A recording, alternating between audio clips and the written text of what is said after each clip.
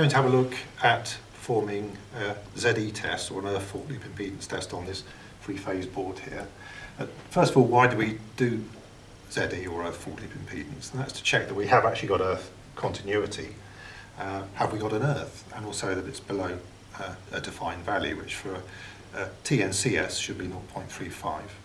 And if it was a TNS, then that would be 0.8. And I'm going to follow on by doing the prospective fault current. And the reason why we do that particular test is to make sure that these breakers here can actually make or break a current under the most onerous circumstances.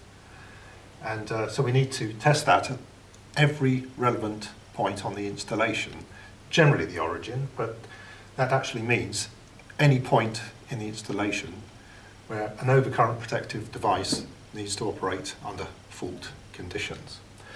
So I need to be aware that I'm working live. I must maintain the isolation.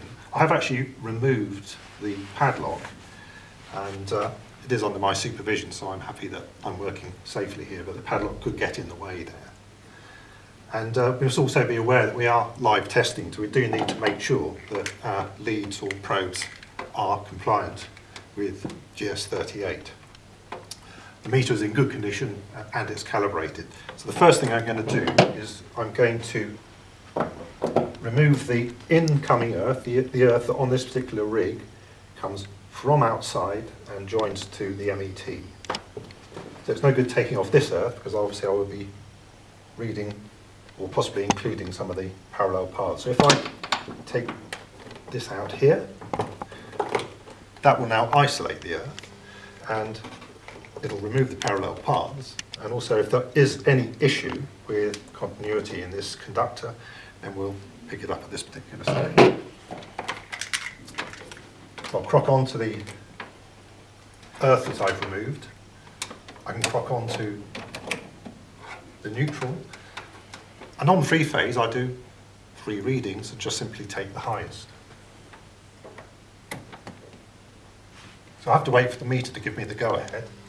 That basically tells me when I've got good connection and voltage, so I can now push the button. So I've got a reading of 0.42 there, which is a little too high for a PME reading or a TNCS reading, which should be 0.35. It would be okay if it was a TNS, but I know that in this building we are reading actually via the wiring in the building as well, so I can accept it under this particular case.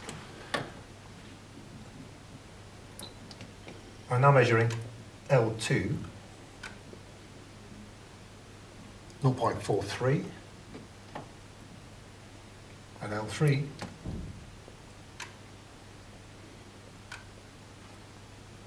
I'm measuring also 0.43. So what we like to do here at PTT is to put the earth back in as soon as possible, and I can then record the result at my leisure. So 0.43 is the highest, and that is my ZE for this particular installation. Notice here that I will still be getting a current reading, because at the end of the day the meter is only doing Ohm's law. But I actually ignore it at this stage because I haven't got any of the parallel paths included in the reading. So 0.43 was my ZE for the system.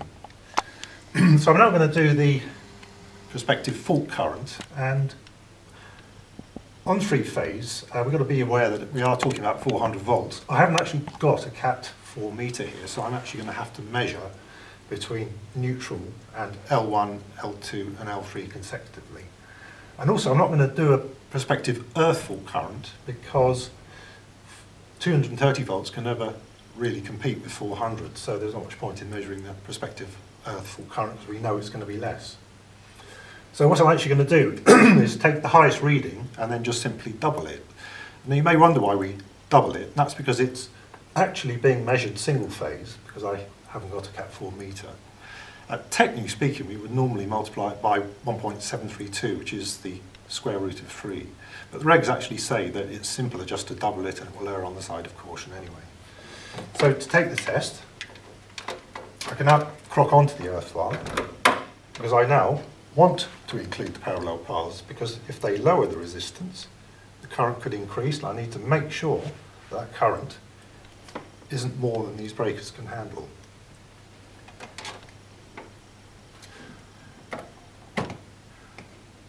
So you'll notice that we still will get an impedance reading, but this time I'm not interested in the impedance, I'm only interested in the current.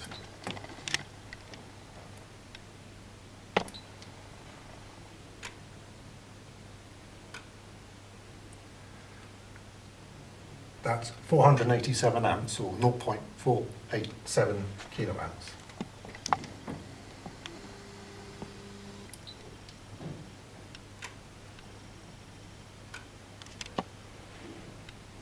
That's 428 amps, or 0.428 kiloamps.